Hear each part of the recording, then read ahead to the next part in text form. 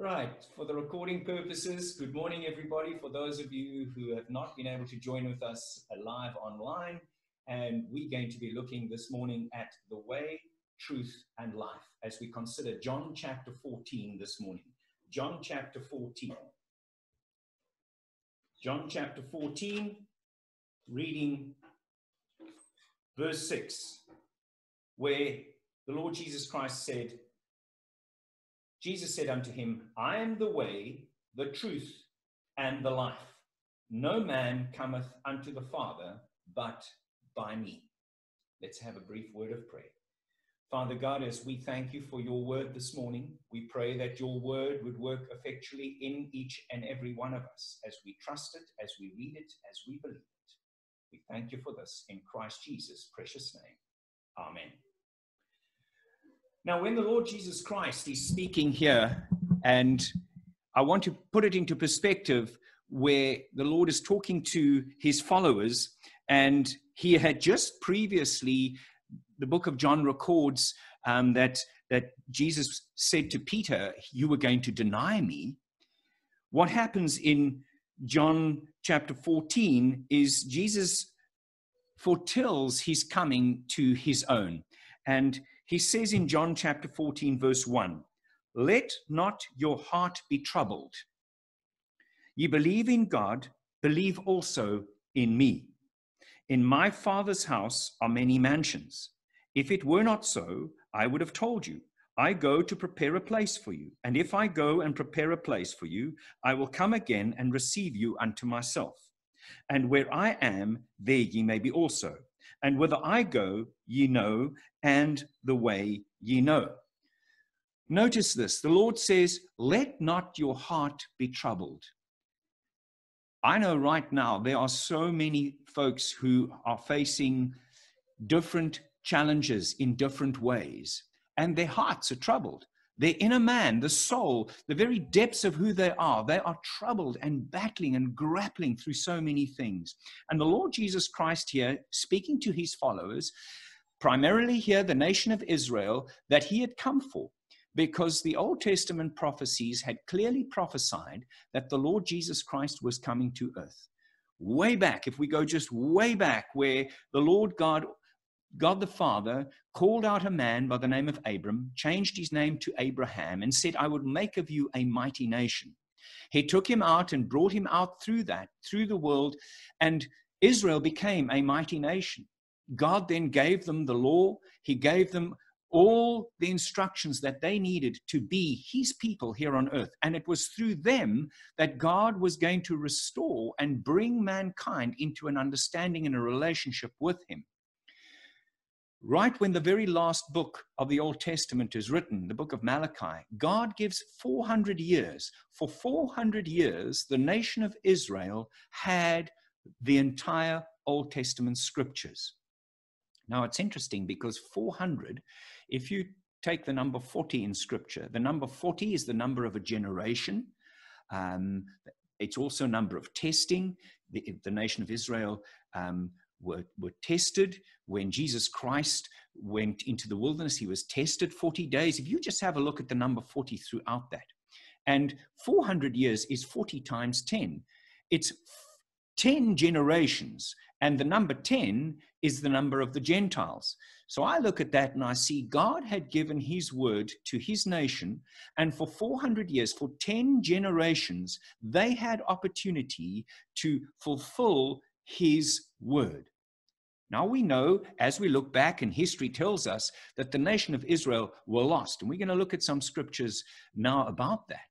And the Lord Jesus Christ comes to earth. And what he does is he comes to fulfill his Father's will. And part of that is that he came to earth to live a complete and full, perfect life. Then to die on the cross at Calvary. And what the Lord Jesus Christ is doing here in John chapter 14, he's telling his followers, he's telling the nation of Israel, let not your heart be troubled. Notice, let not your heart be troubled. You believe in God, believe also in me. Why? Well, they had known and were told in the Old Testament scriptures that God, their Father, would be their guide and would be with them. He'd given them kings and judges throughout the ages to rule over them as they had requested. And now the Lord Jesus Christ is coming to a point where he's fulfilling his ministry on earth. He'd lived up until the age of 30 before he started his ministry. And now he's preparing to go to the cross at Calvary and to die on that cross. That the Old Testament scriptures prophesied. And what he's giving instruction here for, he's saying to his followers, let not your heart be troubled. Don't worry. You believe in God, you've trusted, you've had the Old Testament scriptures, you know who God, my Father, is. Now you've believed in him. Notice, believe also in me. When he goes on further in verse 5, he says, you almost ask the question and say, well, okay, so how do I get there? What is this way that I need to go? What is it that I need to believe and trust in? Notice verse 5. Thomas saith unto him, Lord, we know not whither thou goest. We don't know where you're going, Lord. And how can we know the way? Thomas asks the question. We don't know where you're going, Lord. How can we know the way? Then the scripture that we're considering this morning, Jesus answers him. He says, I am the way. The way that you need to know, I am. He also says, here's the truth and the life. Then notice what he says. No man cometh unto the Father but by me.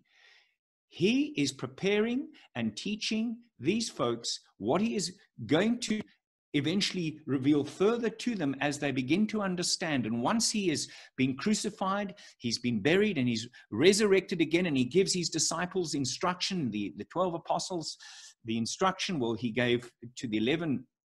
Judas had gone and hung himself, and then they chose Matthias to be the 12th apostle.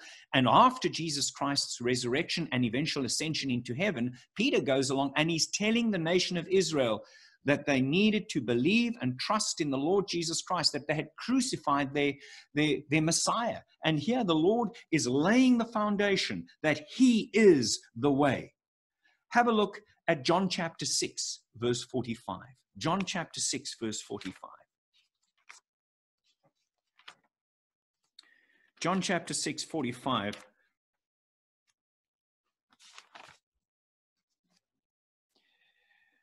Notice here, this is the Lord Jesus Christ speaking. It is written in the prophets, and they shall be all taught of God. Every man, therefore, that hath heard and hath learned of the Father cometh unto me. Not that any man hath seen the Father, save he which is of God. He hath seen the Father. Who's he talking about there? He's talking about himself. Well, if he had come from his heavenly Father, if he had been eternally existent with God the Father and God the Holy Spirit, wouldn't he know which way to go? Wouldn't he be the one who could actually tell you which way to go? I remember many, many years ago going to Johannesburg to go and visit some family of Michelle's, and we had arrived and we'd got there, and the family members were chatting, and they needed to go and pick up a parcel at a particular place. And it just so happened I had come past that building on the freeway. And I said, oh, I know the way. I'll explain it to you. Well, I told them which way to go, and they got lost. And when they eventually came back an hour and a half later, they said, "But we got lost." And I said, "But hang on, but I told you which way to go." And they said, No. You said take the third exit. It was actually the fourth exit. You see, I'd only traveled that road once. And because we traveled the road once, I sort of calculated in my mind, but I didn't have a clear picture. Could I show them the way? Well, I certainly thought I could, but I didn't really know the way. Well, long story short, they eventually managed to get the parcel that they were looking for. But folks, when the Lord Jesus Christ is saying he is the way, he not only is the way, he knows the way. And he's the one who has prepared the way. He clearly says here, he's seen God the Father. God the Father is spirit. Nobody has seen God the Father. In the Old Testament, when we see the manifestation of God, when the Bible says that God walked and talked with Adam and Eve in the garden, You know who that was? That was the Lord Jesus Christ in his pre-incarnate state. Before he took on physical flesh, that was the Lord Jesus Christ. So he certainly, if he was going to say, I am the way, he knows the way. Let's read on. Verily, verily, I say unto you, he that believeth on me hath everlasting life. Now we're going to look at this over the next few weeks. We're looking at the way today, but he's the way, the truth, and the life. We're going to look at a couple of things. So over the next few weeks, don't miss this. There's a little advert here. You need to get this one and the next few. I'm not too sure how many it's going to be, but at least another 2 or 3 more sermons on this topic as we look at this. And then he says, I am the bread of life.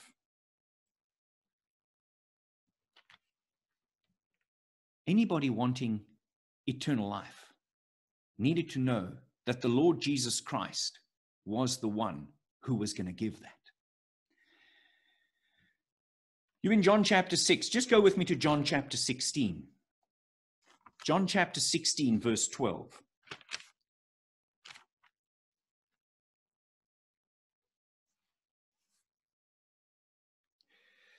Now, let me just say that we, as believers today, for the last almost 2,000 years, mankind has had the completed scriptures. When Paul penned 2 Timothy and he put down his pen, when that happened, all the scripture that needed to be recorded had been recorded. And then over time, it was put together into our Bible that we now have. So for almost, not quite yet, but for almost 2,000 years, we've had complete scripture. So we have the benefit of looking backwards, looking at the scripture and seeing what is happening. When the Lord Jesus Christ was on earth, notice what he said here to his followers. He says, I have yet many things to say unto you, but ye cannot bear them now. Well, because he hadn't been to the cross yet. He hadn't died, he hadn't been buried, and he hadn't resurrected again. Once he did that, for 40 days, he was on earth again. There's that number 40. And he was on earth again, and he was giving his apostles and disciples further instruction. Do you think that they understood a lot more when he was talking to them then than what he was saying to them now? And that's why they needed to believe and trust. He knew what he was going to accomplish. He knew the way he was going. And you know, I think about that, and I think, here's the Lord Jesus Christ. He's fully God, yet fully man, has his emotions to deal with. In the Garden of Gethsemane, the Bible said he even sweat drops of blood. There was no doubt that he felt the human emotion that you and I feel. And I believe in many ways, in a far greater way, because he had such understanding of what he was going to do and what he needed to do. Think about how anxious we get if there's maybe an interview we've got to go to, or there's a doctor's appointment and we're concerned about something. I was just chatting to a nursing sister this week, and she was saying how anxious folks are when they come in, and she's part of the folks that do the testing for COVID. And she was telling me how the folks come in and they've been told they need to get tested, and how anxious they are just to hear this test. And I've dealt with that over the years as well, when folks have been told that there's a possibility that there could be cancer or something else. The anxiousness. And here the Lord Jesus Christ says, I've many things to say unto you, but you cannot bear them now. Howbeit, when he, the Spirit, notice that's a capital S, that's God the Holy Spirit, when the Spirit of truth is come, he will guide you into all truth, for he shall not speak of himself. Notice, God the Holy Spirit does not lord himself. No. But whatsoever he shall hear, that shall he speak, and he shall show you things to come. Verse 14, he shall glorify me, for he shall receive of mine, and shall show it unto you. All things that the Father hath are mine. Therefore said I, that he shall take of mine, and shall show it unto you. God the Holy Spirit, Jesus Christ was saying, you may not know all the things now, and you may not know the things that are going to happen. That's what the Lord's saying here. But there's going to come a time that God the Holy Spirit will show it to you. Well, folks, thank God that you live in this age of grace. that you live in a period where you have God's completed word. And as Paul writes in 2 Thessalonians 2:13, it's the word of God that effectually works in them that believe. You know, we've got the whole Bible. We've got everything that we need at our disposal so that we can read it, we can study it, and we can know it. And you know what the Bible tells us? The Lord Jesus Christ is the way. He knows the way. He is the way, and he has prepared the way. So how can you know the way? Jesus Christ is the way, but God's word and God the Holy Spirit that the Bible says lives within you as a believer shows you the way through his word that he has preserved for you. Go with me to the book of Psalms go to the book of Psalms and to Psalm 119. Psalm 119. Psalm 119.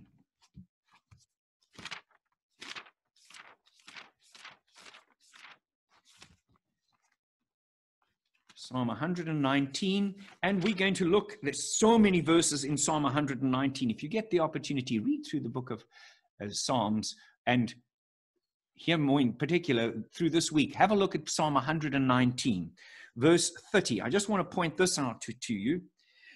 I have chosen, here the psalmist writes and says, and by the way, this psalm was written by Ezra.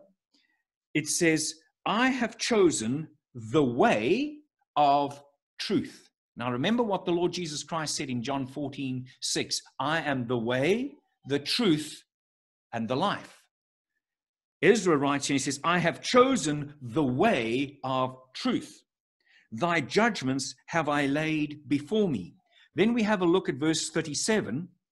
Turn away mine eyes from beholding vanity. That word vanity is emptiness. Lord, turn my eyes away from looking at emptiness.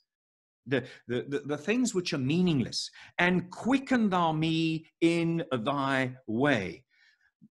In Hebrews 4:12, it says that the word of God is quick and powerful. That word quick means it's not only powerful, but it's fast. It's able to do it. And here he says, and quicken thou me in thy way. Make me alive.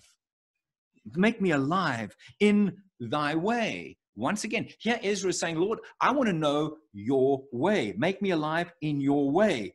Verse 38, establish thy word unto thy servant who is devoted to thy fear. That word fear, there's the fear of the Lord, the reverence of Almighty God. And Psalm 119 verse 9 says that the Lord's name is reverend. It's to be reverenced. And here Ezra is talking about this. He says, turn my eyes away from beholding vanity and quicken thou me in thy way. You want to know the way? The Lord Jesus Christ is the way. You want to find the way and hear more about the way? God's word is going to give you that way. Let's go back to the book of John now, John chapter 8. And I want to talk to you a little bit about the light of God. John chapter 8. John chapter 8. John chapter 8, verse 12.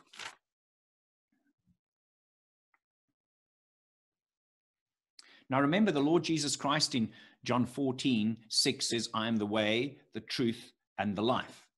Notice what he says here.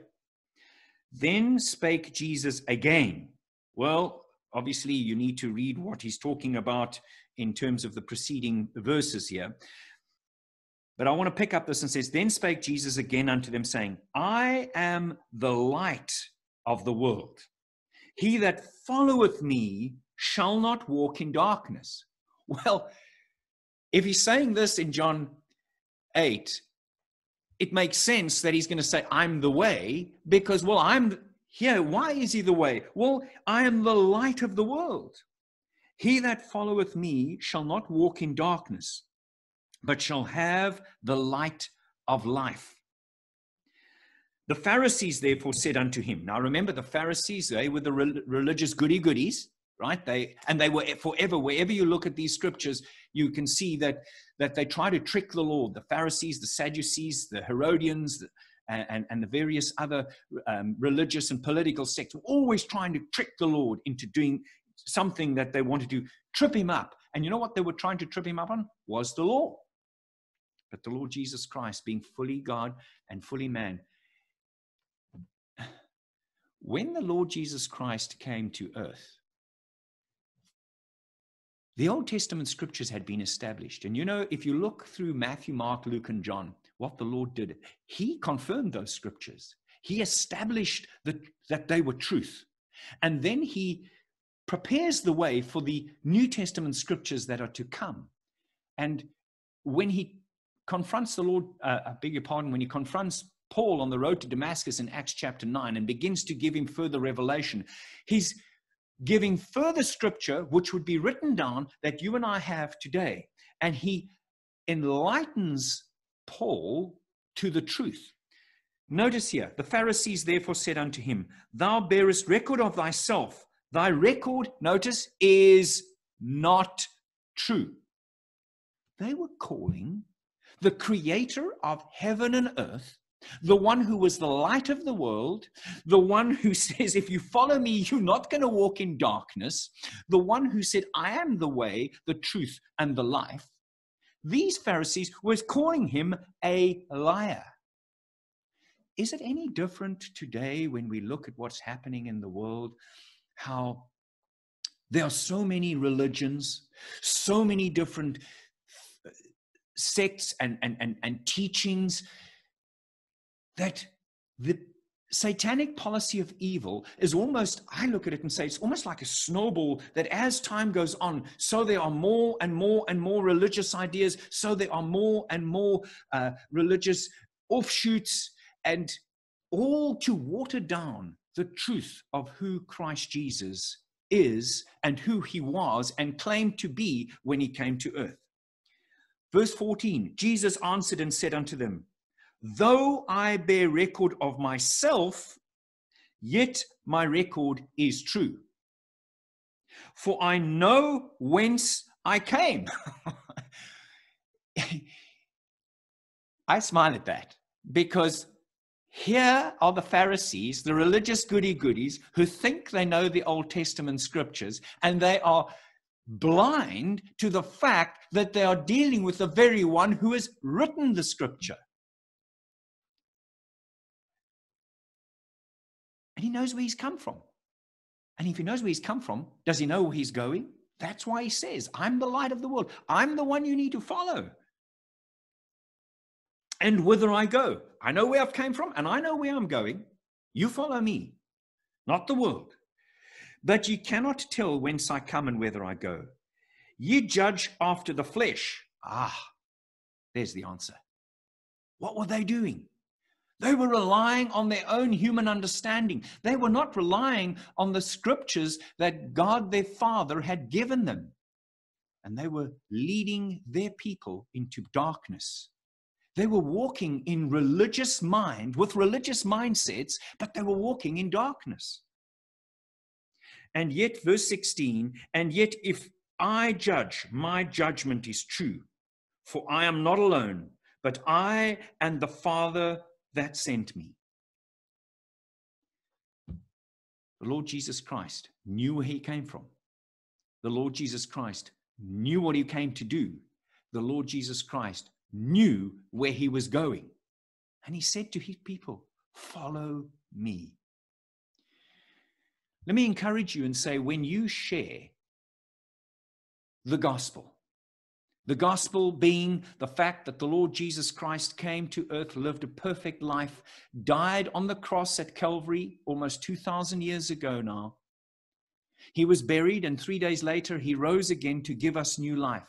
If you share that with folks and say, you know what, you need to believe and trust that the Lord Jesus Christ, pardon me, the Lord Jesus Christ did everything that was required to give you eternal life, to prepare the way for you and I.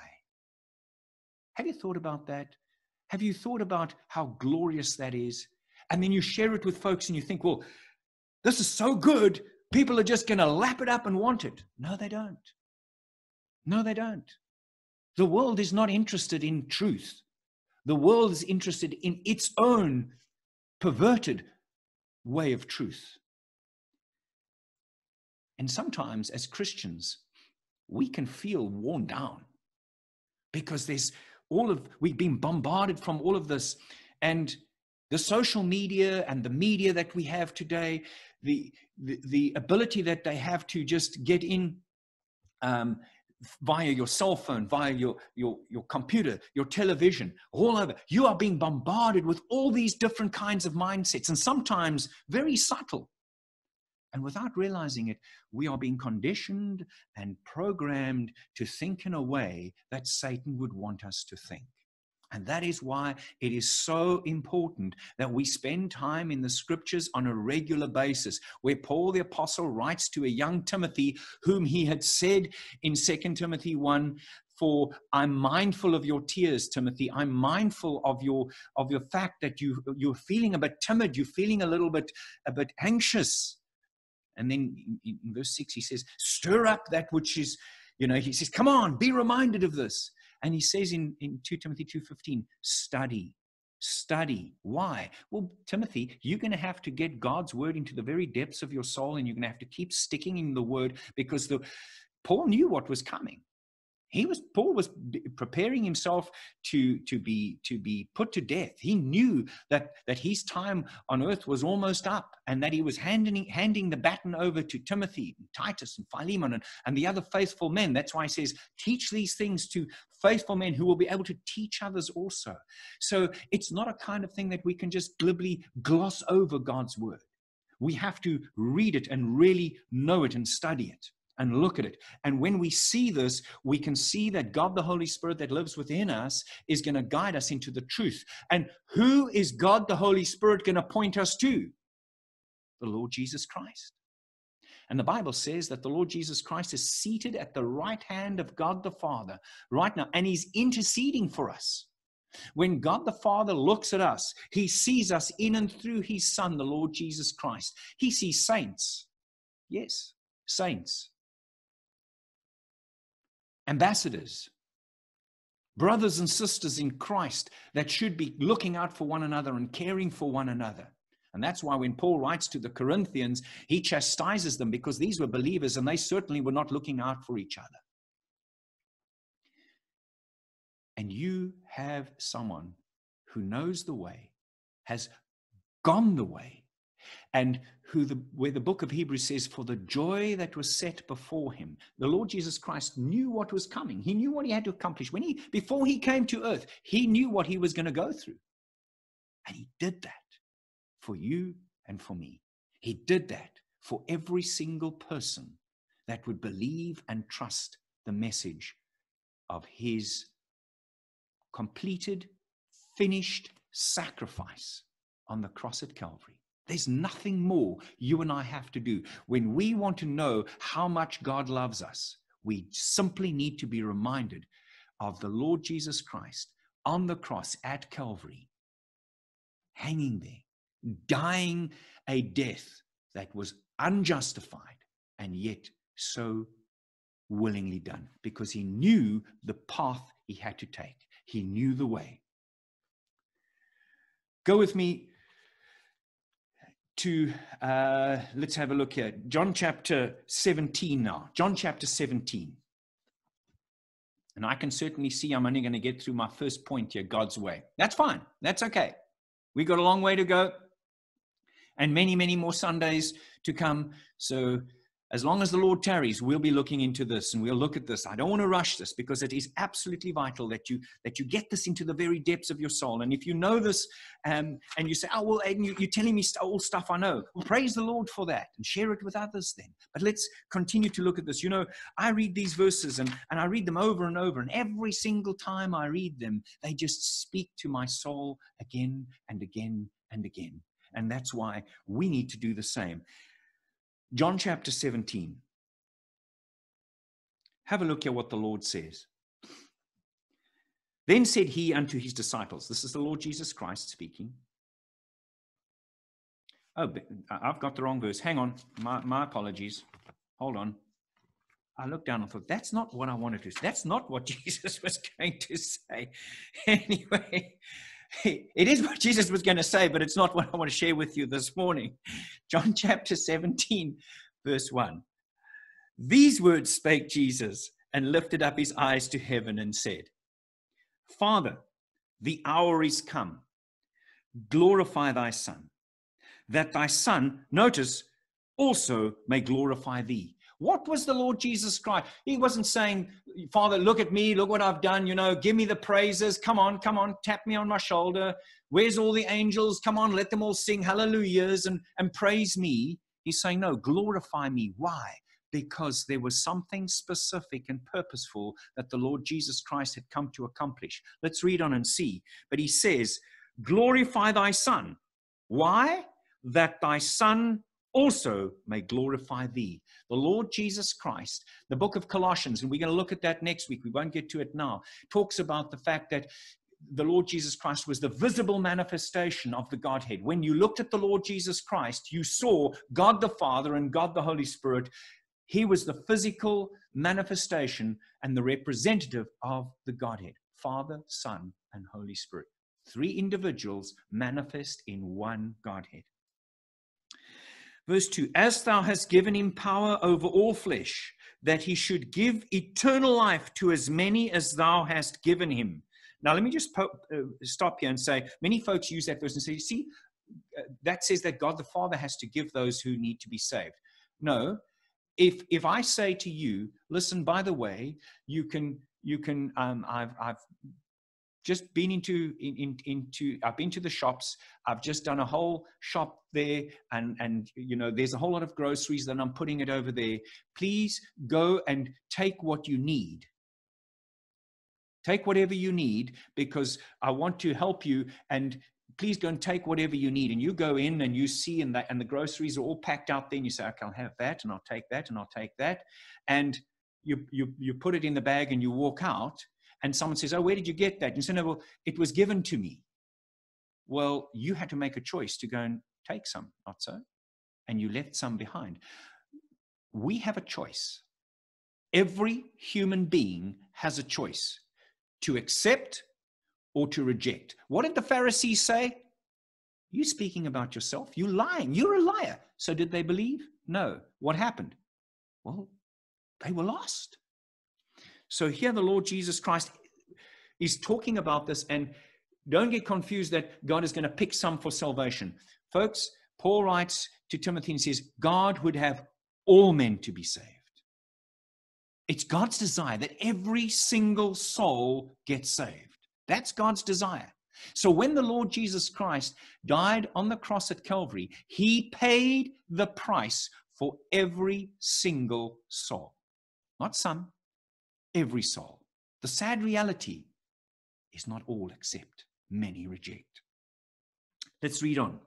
And this is life eternal, that they might know thee, the only true God. Now remember what the Lord Jesus Christ was saying, glorify me so I can glorify you.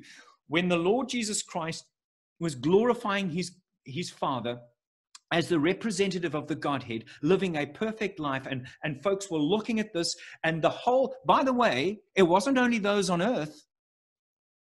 It was the principalities and powers. It was the angels that had not fallen that were seeing what the Lord Jesus Christ was doing. It was the fallen angels that were seeing what the Lord Jesus Christ was doing. And by the way, angels cannot be saved once they have fallen. The angels that followed Satan are lost for all eternity. Do you think they realized and recognized that they had been duped by Satan? Satan wasn't worried about them. He just wanted cohorts and followers. And now, and he managed to convince a vast portion of the angelic realm to follow him and to believe them. And they lost as much as he is, they lost. And you know what? He still he's telling them the lie that he's going to figure this out. They are lost. And the Lord Jesus Christ, when he came down and he says, this is life eternal, that they might know thee, the only true God, and Jesus Christ, whom thou hast sent. Once again, if God his Father had sent him, the Lord knew where he was to go, came from and where he was going. I have glorified thee on earth. Notice, the Lord Jesus Christ did not come here claiming glory for himself. I have glorified thee. He's talking about his heavenly Father. He says, I've come to do your work. I have finished the work which thou gavest me to do. Well, Lord, I've come, I've done this, and I'm finishing this work. You know what? And when did he complete it? It was on the cross at Calvary when he said, it is finished. And now, O Father, glorify me with thine own self, with the glory which I had with thee before the world was. Notice that verse. Don't overlook that. And now, O Father, glorify thou me with thy own self, with the glory which I had. Not going to have. I've had it. I know what that is. When he says, I go and I'm preparing a place for you, he knows. Folks, we are not serving a dead God. We are not serving a God that does not know the place that he is going to prepare and has prepared for us. We're serving a God who has come the right way, has walked the right path, and who knows the way to eternal life, who knows the way for us to go. Let's read on. And I have manifest thy name unto the men which thou gavest me out of the world. Thine they were, and thou gavest them me, and they have kept thy word. Notice, they've kept thy word, Lord. Everybody who followed and trusted in what God had said has kept the word and are saved. Now they have known that all things whatsoever thou hast given me are thee. For I have given unto them the words which thou gavest me, and they have received them, and have known surely that I come out from thee. And they, notice here, and they have believed that thou didst send me. Wow. They have believed that thou didst send me. Folks, the question we have to ask today, ourselves, do I believe? Do I believe that Jesus Christ is the way, the truth, and the life? We're going to unpack this a lot more over the next few weeks. Yes, I do. Do I believe that Jesus Christ is the only way? It is only through his shed blood on the cross at Calvary that I'm going to be justified. Do I believe that if I had to try and find my own way, I would be lost? And finding my own way would maybe be through some religious activity, or thinking I can do things, or I'm able to do something more, which is going to make God love me more. Do I believe that? Then we're going down the wrong way. The way today is the way of grace. And we're going to look at that as we go on. And I want to just end with one last verse here. So, we're looking at here, and I've only looked at the first point, God's way. We've talked about let not your heart be troubled. How can we know the way? And God, the Lord Jesus Christ being the light of God. So the question then is, so what if they don't believe? What if people don't believe? Go with me to John chapter 8. John chapter 8, verse 18. We're going to end here with this. John chapter 8, verse 18. I am one that bear witness of myself, and the Father that sent me beareth witness of me. Then said they unto him, where is thy Father? Jesus answered, ye neither know me, nor my Father. If ye had known me, ye should have known my Father also. Why? Well, because the Old Testament scriptures had prophesied about the Lord Jesus Christ. We're going to look at that next week. We're going to take the scriptures that we've got under the second point, man's way. I'm going to unpack that for you next week. Ye neither know me nor my Father. If ye had known me, you should have known my Father also. In other words, if they had known who the Lord Jesus Christ was, if they had read the Old Testament scriptures, he's talking here to the nation of Israel, if you had read your Bible, if you had studied your Bible, you would have seen the prophecies about me. You would have recognized who I am. I did all these miracles. And the Bible said that's what I'm going to do. The Bible says that Israel required signs. They needed signs, wonders, and miracles. That's why the Lord Jesus Christ did signs, wonders, and miracles when he walked on the face of this earth. We don't need to see signs, wonders, and miracles today to know that the Lord Jesus Christ loves us. We've got his completed word. We know, based on the evidence of Scripture and through the eyes of faith, that God our Father has provided the answer for us. And that even though we have the physical challenges and emotional and mental and financial challenges, that the book of Romans chapter 8 says, nothing can separate us from the love of God, which is in Christ Jesus. Nothing. Verse 20, these words spake Jesus in the treasury, as he taught in the temple, and no man laid hands on him, for his hour was not yet come. I don't want to digress here, but Christ could only be taken when the time was right. Then said Jesus again unto them, I go my way, and ye shall seek me, and shall die in your sins. Whither I go, ye cannot come. Why? Well, because you did not believe in me. You did not trust me. And he said unto them, ye are from beneath, I am from above. Ye are of this world, I am not of this world. Well, why not? Because the Lord Jesus Christ existed for all eternity past with God his Father and the Holy Spirit. Jesus Christ didn't come into existence. God didn't create Jesus when he came to earth. Christ took on physical form, a whole lot different. Verse 24 is the verse I want to end with. I said therefore unto you, that ye shall die in your sins. For if ye believe not that I am he, ye shall die in your sins. And you know what? The religious leaders of the day led the nation of Israel into deeper and deeper darkness, that they got to the point when they cried, release unto us Barabbas, a robber, a thief, and a murderer, and put to death the Prince of Peace, the Lord of Lords, the creator of heaven and earth, because of their blindness. We are not blind. We have God's word. We're going to unpack this over the next few weeks and see the glorious light that can shine into our hearts and in our minds as we trust and believe in our Lord and Savior, who is the way, the truth, and the life. Father God, thank you for your word that we can read, believe, and trust this morning. And thank you that you teach us the truths that you would have us to know as we walk in the light of the word you have given us, and in the light of the truth that you are the way, the truth, and the life. In Christ Jesus' precious name, we thank you. Amen.